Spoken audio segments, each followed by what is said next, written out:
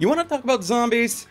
Let's talk about zombies. Now, I don't claim to be a connoisseur of zombie films and media, but I do enjoy the genre from time to time. What I don't like, or rather what I'm disappointed in, is the way that zombies are portrayed in anime. To my knowledge, at the point when I am making this video, a proper zombie anime is an extremely rare thing, and depending on how much you want to argue what is and is not a zombie, you could almost say that a proper zombie horror anime is yet to be made. But before you head down to the comments and rage at me with obvious examples of anime that you think will prove me wrong, several of which I have reviewed in the past, let me clarify about the kind of zombies that I'm talking about. I'm not talking about zombies that by and large are like regular people who just have the random desire to eat brains. So that cuts out Zombie Lone and Tokyo Ghoul. Speaking of, I'm not talking about ghouls either. The traditional ghoul, while occasionally mindless, depending on the story, is usually controlled by a vampire. This can still be horror, but it's a different kind of horror and not really what I'm looking for here. So there goes Hellsing and Shiki. That said, Shiki did come close by adding in that paranoia that I want, but it's still vampires, not zombies. What I'm looking for are zombies that are mindless, brainless, infectious as all hell, and for there to be a shit ton of them. And I don't want them to just be a set piece for pinup models, nor do I want them to fall in love. I want a story about the undead horde and the plight of the last bastions of humanity, not the result of some fanfic writer trying to become the next E.L. James by replacing vampires or werewolves with zombies in their kinky sex story. Side rant. I should mention that I have yet to watch The Empire of Corpses, which may be the answer to all my problems, though Funimation is taking their sweet time releasing that one on home video. Even though they did give it a theatrical release, they never bothered to add a showing in Canada. Yay me. End side rant. So today we are looking at an anime from last season that, at first glance, is an answer to all my prayers. I'm just gonna let that statement hang there for a second. Ladies, gentlemen, and others, my name is Arcada, and welcome to Glass Reflection. Today, the 2016 anime from Wit Studio, Kabaneri of the Iron Fortress. Let's jam! Zombie apocalypse! Steampunk setting! Samurai in Japan! Crazy train! The weird combination of set pieces is masterful here, let me tell you. So in this alternate history of Japan, the entire country has been overrun by infected, mindless beasts known as Kabaneri, or corpses. Most of the survivors are luckily able to keep them at bay by living in heavily walled cities connected by a massive railroad system. How they build that railroad with the undead horde bearing down on them is never really explained, but it's there, so might as well use it. And use it they do! Carrying supplies from stronghold to stronghold, armored trains travel constantly throughout the country, and as such are under constant threat of attack from the Kabaneri. And the humans deal with them like you would expect. Hold them off the best you can, but if anybody gets bit, they must sacrifice themselves for the good of everybody else. So the onset is good. The paranoia that anyone can become a Kabaneri is brought into play really early, like first scene. And while the series never dips into horror per se, it never needed to. And let's be honest, it's hard enough to get the paranoia right. Adding proper scary horror elements would be asking too much when they already have the handicap of doing this all animated, which makes horror much harder to be considered actually scary. So we get introduced to our main character, Ikuma, who looks like he was found in a lost pile of Matsumoto sketches. He is an intrepid young engineer who comes up with a piercing gun to quickly dispatch the Kabaneri. But he quickly becomes a messiah like, I can do anything because I'm the main character kind of character, who gets bit by a Kabaneri. But instead of becoming one of the undead, he gets superpowers instead by becoming what is referred to as a Kabaneri. Oh hey, I got bitten by a zombie, time to autoerotically asphyxiate myself. It was at this point that I realized I still wasn't getting the kind of paranoia series that I wanted, because if one character could gain superpowers from this, doubtless others can as well. Even if they don't, the possibility is there. And then the threat of that horde suddenly becomes a lot less threatening. So through a series of stupid decisions by some unimportant red shirts, the initial city the show starts in gets overrun, and the survivors make their way out of the city on the titular Iron Fortress to hopefully survive further onslaught. The train consists of a variety of different characters, from weak-willed assholes to muscle-bound goddesses of strength. And over the course of several episodes, the train makes its way towards the capital, with all of its passengers, including 2 Kabaneri. Oh yeah, there's more than just Ikoma. Moonmei is our secondary lead, and honestly the only real character in the show to get any positive development. This might sound strange on the outset because her introduction places her in the camp of I do awesome things because I am awesome. And she is the living embodiment of the idea that anything is possible if you make the acrobatics check. I'd almost say that she's like the series' true main character, as Ikuma's standard-bearer personality of a typical seinen hero makes him feel more like he's just fulfilling a role rather than, you know, leading the charge. Moonmei's backstory is pretty screwed in the head, though, with biological experiments, a sometimes crooked sense of right and wrong, and a brother complex to top it all off. But what I liked about her character arc was how quickly it passed over the part of it that I was least looking forward to. In the beginning, with every battle, Moonmei would continue to get more and more reckless, which I predicted would eventually come to a head. She tackles more and more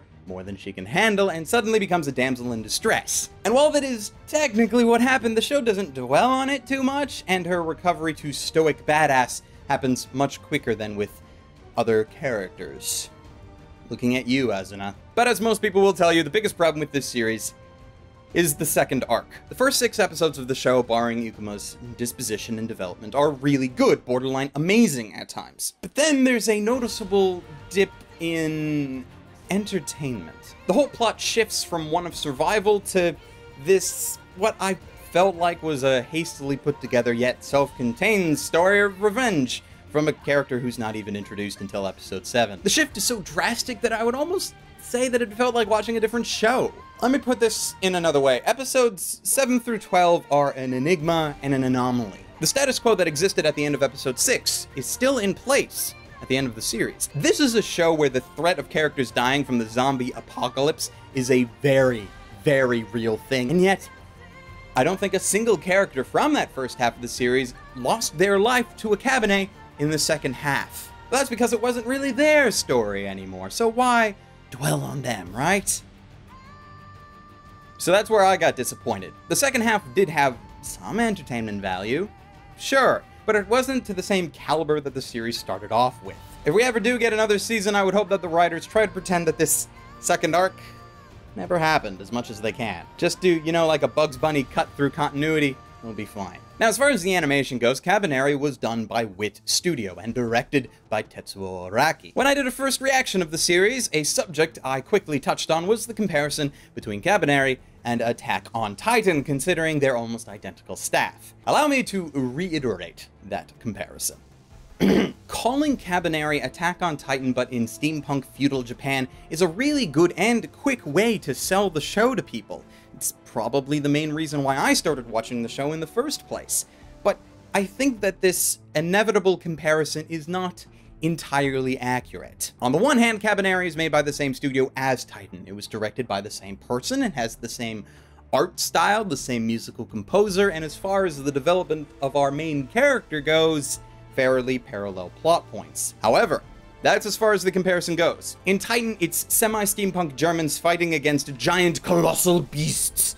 Kabaneri is a much more steampunk-heavy series, with samurai and railguns who fight against the zombie apocalypse. Just because something is fighting something else does not mean that these shows are copying one another. There are enough major differences that make the series distinct enough to stand on its own. Plus, personal opinion, I think that Kabaneri actually looks visually better than Titan. Like, Titan was great, but that was 3 years ago, and I'm impressed with how far Wit has come as a studio since then. I would also say, despite its literal train wreck of a finale, that it also shows a slightly positive upswing in Araki's directing of original work. When paying attention to some of you guys, the viewing masses, as the last few episodes of this show aired, I saw quite a few references to one of Araki's previous works, Guilty Crown. Guilty Crown is a series that I reviewed late last year, and I don't actually agree with the comparison between this and Kabaneri. I think the comparison between the two was mostly made because the internet community, or at least segments of it rather disliked the ending of Guilty Crown. And since they also seem to dislike the ending of this,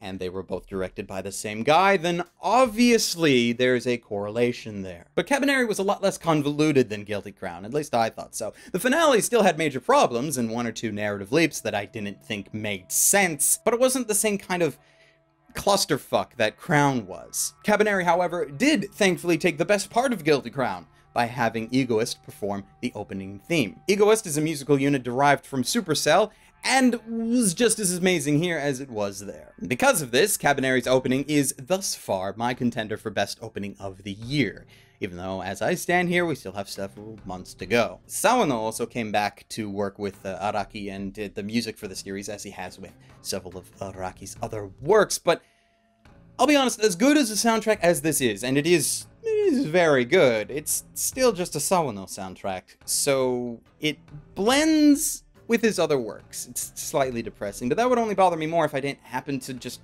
like his music in general. Overall, Kabaneri of the Iron Fortress is a show that I very much enjoyed, but I don't think that it ended up becoming something that's truly memorable. The intro was solid, and for the first 6 weeks I was recommending it left and right as the series began, but that stopped quite quickly in the second half. It's still not a horrible show by any means, but I felt as if it had lost sight to what made it entertaining. To bring back my recent D&D comparisons that I've been oh so enjoying, Kabaneri is what I would expect out of a campaign when a new member joined and doesn't know how to play nice with the spotlight, so they just hog it all. Sure, having that new character voiced by Mamoru Miyano was awesome and all, but it doesn't excuse the lack of development for the characters that we only just started to get to know in the opening half of the season. And as such, with all of its faults, I can unfortunately only present Kabaneri of the Iron Fortress with a recommendation to stream it rather than buy. I'd recommend the initial episodes to most everyone, as they are rather superb, but beyond that, watch at your own risk and pray for a season 2. Though once again, I've hit that snag where actually following my recommendation might be difficult to do. Streaming the show legally is only currently an option if you happen to have Amazon Prime. Specifically if you live in the United States and have Amazon Prime. Everybody else, including us Canadians, are kind of screwed. Like, there are certainly ways around the region locking, which I went through to, watch the show legally, like I do, but for most people I think that that's far too much of a hassle, especially for only one series. Now, a home video release, well, that's actually sort of confusing because of the recent agreement between Crunchyroll and Funimation, as technically the show was licensed for home video by Crunchyroll, and they previously announced that they were going to release it, despite Amazon having the streaming rights, but according to their now agreement, I would expect that it's Funimation who's going to be distributing the series and possibly giving it a dub. So we haven't heard the details about Kabaneri specifically, and we just get to sit and pray that a decent home video release will be forthcoming in a timely manner. As for alternate anime recommendations, I'm gonna skip over the other Tetsuo Araki works that others would consider obvious to recommend, so no Attack on Titan, no High School of the Dead. Also, with both of these, I don't guarantee that you'll find them to be good, mostly because I don't guarantee that you'll actually find Kabaneri to be good, so there's some similarities there. First up, though, is the initially hyped and then quickly forgotten series from last year called God Eater.